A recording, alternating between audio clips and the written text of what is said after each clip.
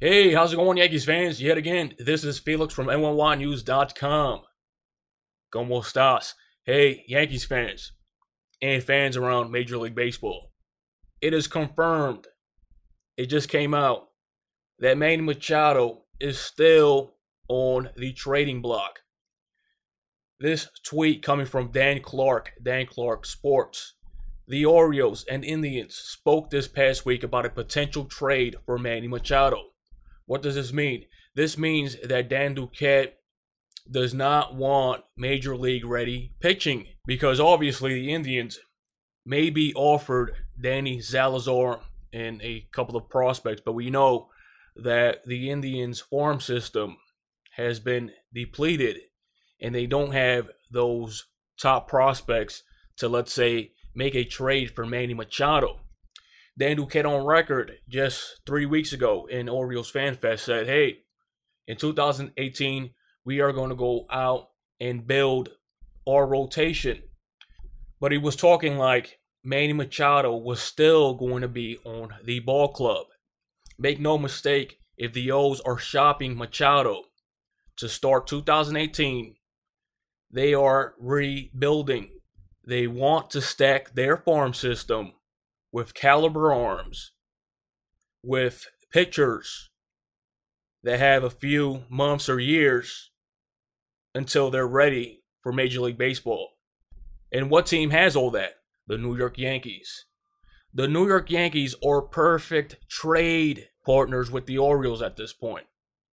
Obviously, the Yankees will be doing the Orioles a favor if they trade with them. Obviously, sending out prospects. What can the Orioles do in return? They can take Jacoby Ellsbury out of the Yankees' hands. Obviously, a trade with the Yankees, trading Manny Machado to New York.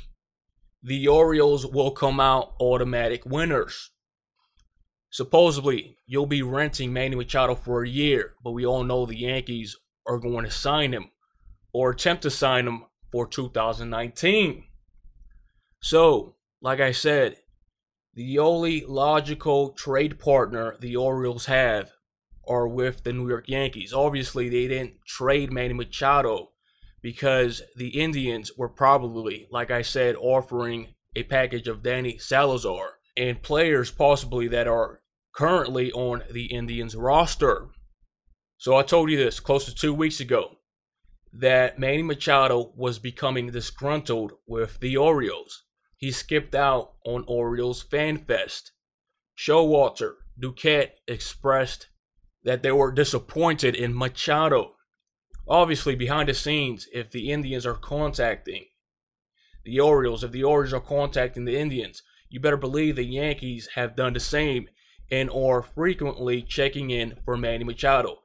Now, even more than ever, since Todd Frazier signed with the Mets.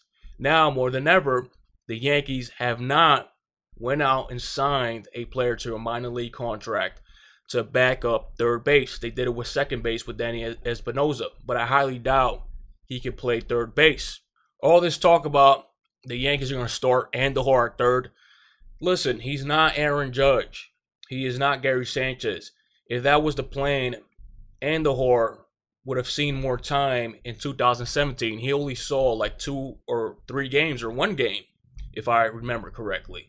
He is not going to start the season at third base. He's probably going to start in the minors. Yes, his defense is not that great. Like I said, I highly doubt he starts the season with the Yankees. Like I said, when the Yankees develop players, they call them up a year prior, show them the big leagues, then they make the decision if they are going to become an everyday player. We haven't seen that yet with Andujar. Now, as for Torres, he hasn't been called up to the major leagues, but he's a prodigy.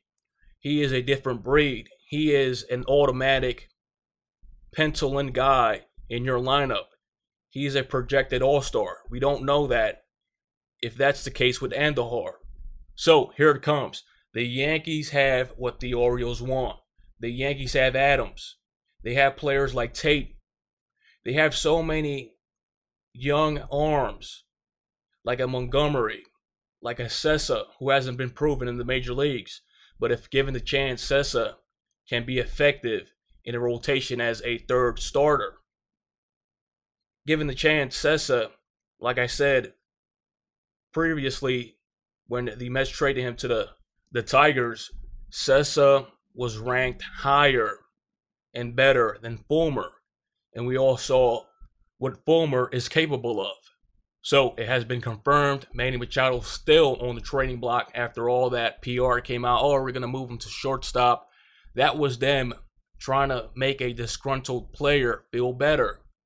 Obviously, Manny Machado knows what's going on. He hears about the chatter. He knows there's a possibility that he might, or he can pressure the Orioles to trade him to the New York Yankees.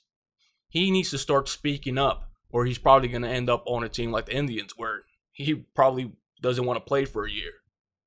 Get this done. The Yankees need a third baseman. Obviously, the Yankees want to sell tickets. They just signed that football player, Russell, obviously trying to copy what the Mets did last year with Tebow, or 2 years prior. Yes, obviously, Russell Wilson is a PR stunt. The Yankees, like I said, are looking to attracting ratings, selling tickets, and it's a no-brainer. If you could get Manny Machado, if Peter Angelos gives Dan Duquette the green light, you do it. The Orioles are looking for starting pitching for the future. The Yankees still have closers that can be moved anytime, and the Yankees can recoup prospects by trading away a closer. So the idea that the Yankees are going to deplete their farm system going after Machado, that's not the case. They have players other teams want still, and they can recoup on prospects. So, ladies and gentlemen, this has been Felix from NYYNEWS.com. Along with sharing the videos, share the main domain, NYYNEWS.com. As always, share, like, and subscribe. If you're a Yankees fan, get excited. Manny Machado is still on the trading block.